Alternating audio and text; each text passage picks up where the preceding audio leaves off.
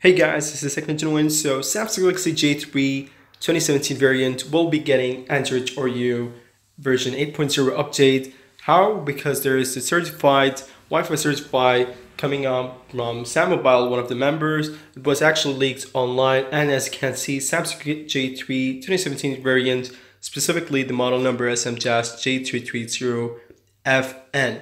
And you can see here the operating system is Android version 8.0. So the Samsung are testing this new operating system on Samsung Galaxy J3 2017 variant. Now, for the release date, we're not very sure. However, it is confirmed that we will be getting update in the coming months. Anyways, guys, if you like, subscribe if you haven't already, and let me know if you want to see more updates regarding the Samsung Galaxy J3 or any other devices. Anyways, see you guys in the next one. Peace.